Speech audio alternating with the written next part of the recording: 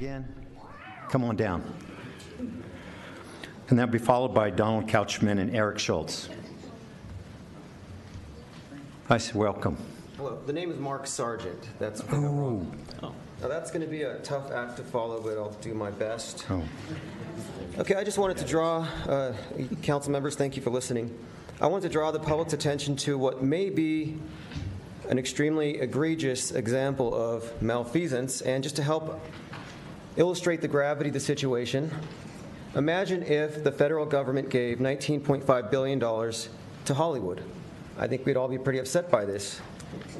Well, there is a growing body of evidence that the International Space Station is not in outer space, but it's being filmed in a desalinated pool down here on Earth, and it's being falsely misrepresented.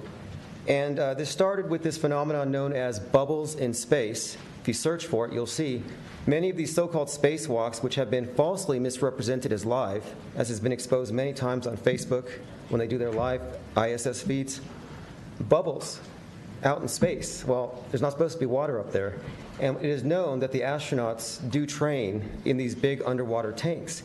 And so this body of evidence, and it's not just bubbles in space, there are harnesses or green screens, evidence of flights that are actually on parabolic flights, not in space. And if this is true, it's a big deal, because that's a lot of money that could be used for our own infrastructure or schools, whatever. So I'm drawing the attention to it because I think it's something that deserves to be looked at.